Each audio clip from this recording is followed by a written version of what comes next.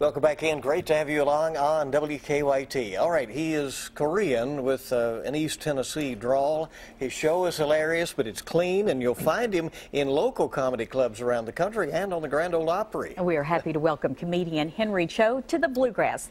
Thanks for having me. Well, we're glad you're here. Good old Southern boy. Hey, Grand Ole Opry, man, that's so much fun. I bet it is, yes. They are so good to me because, you know, they actually let me come on whenever I'm available, and so I always become available when my buddies and super famous music pals are on. Exactly. So it's, and you know, it's the Grand Ole Opry. I mean, what a great audience. I know that they love you there. Well, they are great, and they've been very gracious, the audiences and the host staff and everybody.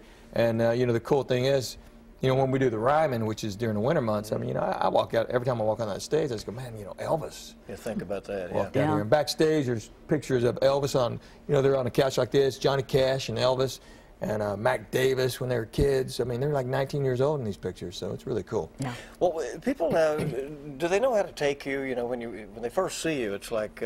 They still, you think after a while, there about be more than one of us, but I'm still it. So yeah, it still throws people off. And you know, my accent's changed. You know, when I first start, I had to start enunciating in the mid-90s because I was hosting Friday night videos, and my first video I introduced was Aerosmith with Steven Tyler. And the producer came out of the booth going, I can't understand a word you're saying. You got to move your mouth. Yeah. So it became Aerosmith and Steven Tyler. Yeah. So I had to come.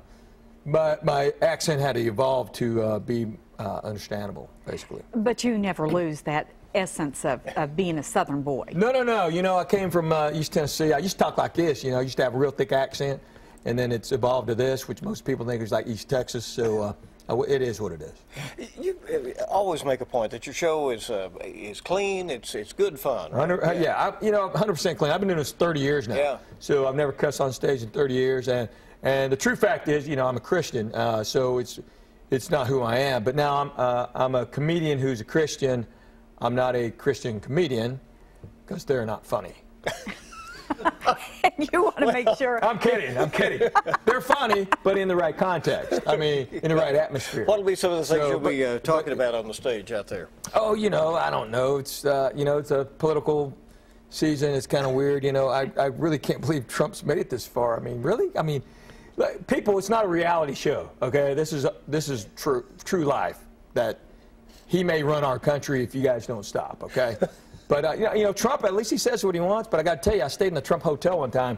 It's no fun because they make you use his shampoo. Your hair looks like his for 3 days. I would love that view of you. That would be very entertaining. Join the fun out at Comedy Off-Broadway, and Henry Cho will be on the stage tonight and tomorrow night, 7:15 and 9:45, 271-JOKE for more info. Thanks for coming. Hey, thanks for having me. Good to see you. Happy New Year. Appreciate it.